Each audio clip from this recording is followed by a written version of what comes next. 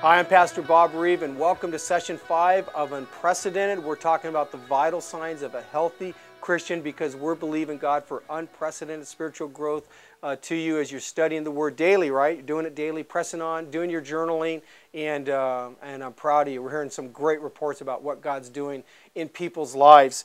I want to talk to you tonight about your heart.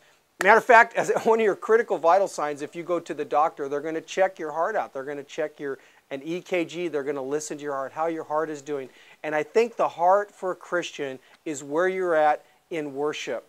I think how people worship God, the heart that they come to in worship with, is an absolute critical part of their experience with God and a crucial part of living a healthy Christian life. I want to read to you a powerful passage of Scripture about worship and found in Psalms 100. It says, "Make a joyful shout to the Lord, all you lands. Serve the Lord with gladness. Come before His presence with singing.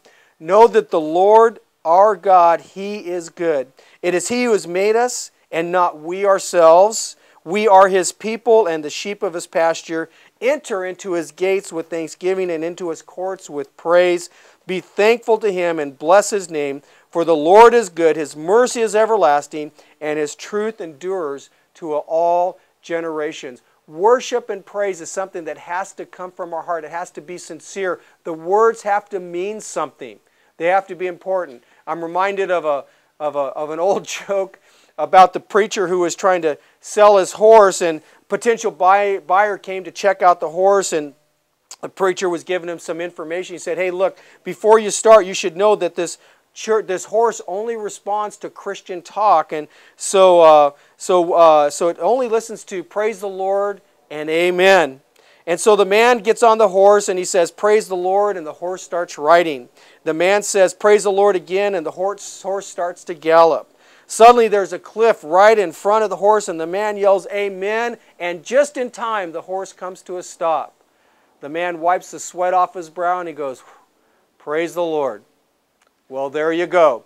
Words are important. What comes out of your heart is important. What you speak is important. And how we worship God is so critical. You know something? We praise God for several different reasons. Number one, our Almighty God is worthy of our praise and worship, isn't He? He's completely worthy. Psalms 18 verse 3 says, "I will call upon the Lord who is worthy to be praised." Worship is who God is. We worship God because of who He is. Praising God is for what He has done, and thanking God is praising Him or thanking Him for what He has done for you. We praise God also because we're called to praise and worship Him. 1 Peter 2:9 says, "We're a chosen generation, a royal priesthood, a holy nation, His own special people, that we may proclaim the praises of Him who called you out of darkness into His marvelous light." Worship changes us. When we worship God, it actually changes us. I love to worship God because it changes me. It doesn't just leave me like the old Bob. It makes me like the Bob that God sees. 2 Corinthians 3:18 says, "And as the Spirit of the Lord works within us, we become more and more like Him." That's what I want. I hope that's what you want as well. Worship and praise ushers in the manifested presence of God. Psalms 22:3 says, "Thou art holy, O Lord, you inhabit the praise of your people. You are holy and enthroned in the praises of Israel." Worship also defeats the enemy. Do you realize that one of the things that the enemy can't stand is our praise? When you start to praise God, he runs away, he flees, he gets out of there because he cannot stand praise. And so as you praise and worship God, wow, things really change. You know something? There's different ways to praise. I just want to remind you of some things of what the Scripture says. The Scripture says that we praise Him with our voice, with our lips. Scripture says that we praise Him with His body. It says, I will lift up my hands to the Lord. I will kneel or bow before my Maker. We worship God with music. We worship Him with our emotions. There's nothing that says that you should park your emotions outside and come into church. Emotions are a part of you. There's nothing wrong with emotions. You just don't want to run your life based on them, but it's great to give your emotions to God. And we worship God with our entire life.